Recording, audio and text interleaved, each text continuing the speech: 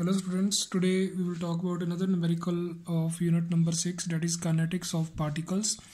I have uploaded one file named as 7.4.20. In this file there are two numericals and I will solve those two numericals in this particular video so that there should not be any confusion when you will go through this particular file. So let us read the problem. What he says: each of the systems shown is initially at rest. So actually in this particular file two diagrams are given but statement is same. So same statement is applicable to both the diagrams. So that's why he's over here it is written each of the systems. So I will discuss both the systems one by one. So right now I'm taking first system. So he says each of the systems shown is initially at rest. So initially these systems are at rest. Neglecting axial friction and the masses of the pulley, determine for each system acceleration of block A, then velocity of block A after it has moved 3 meters, the time required for block A to reach a velocity of 6 meters per second. Okay, so let us start our solution. So what is given in the problem, that initially the system is at rest, and second thing, neglecting axial friction, there is no friction anywhere. Then he says masses of the pulley, neglect the mass of the pulley as well. So let us first talk about determine for each system the acceleration of block A. So we have to first find acceleration of this block A. So we have to find AA. Okay, so let us observe this particular system given to us. What is given in this? There is one pulley, and around that pulley one cable is attached. On both sides of the cable two blocks are attached. One is of 100 kg mass, block A, another is of 50 kg mass, block B. Okay, it means in this particular problem we have to find the acceleration of block A. It means this particular problem or these two blocks are in motion but initially they were at rest. Okay, so it means first of all we should draw the free body of block A. So first step is free body of block A. So how to draw the free body of block A? We will first draw the block over here. Block A is represented. The first force to represent is its weight. So weight will act in downward direction, 100 into 9.81. Another force acting on this block is the tension in this string. So tension will act along that string in upward direction. So only two forces are acting on block A. This particular force system will be equivalent to what? Will be equivalent to the acceleration of block A in downward direction, that is AA. Okay, so this is summation F is equal to MA. So in this particular system the motion is happening along y direction. So we will say summation Fy is equal to MAAA. So first equation will be summation Fy is equal to MAAA. So how many y direction forces? There are two forces. One thing to understand, the force acting along the acceleration, take that as positive, take another force as negative. So we will say 100 into 9.81 minus t is equal to MAAA. So from here we will get one equation. In that equation there will be two variables, that is tension and AA. So can't solve this single equation. Having two variables, call that equation as 1. It means the next step is draw the free body of second block. So the second block free body will be again same. Block B, two forces, its weight acting in downward direction, that is 15 into 9.81, and the tension acting in this string in upward direction. So this particular system is equivalent to the, let us say, acceleration of block B, and for time being acceleration is also shown in downward direction. So this is summation F is equal to MA.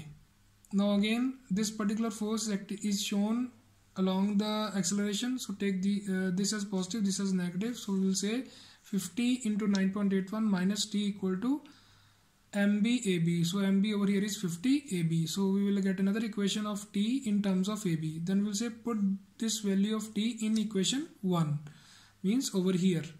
So when you will put value of t in this particular equation, then you will get another equation, and that equation will have two variables, acceleration of block B and acceleration of block A. But equation is only one. So we have to find relation between these two, AA and AB. So what will be the relation? For that we have to understand this particular problem carefully. The relation will be that acceleration of both blocks will be same, but if the acceleration of block A is acting in downward direction, then acceleration of block B will act in upward direction. So we will say AA is equal to minus AB, or you can say AB is equal to minus AA.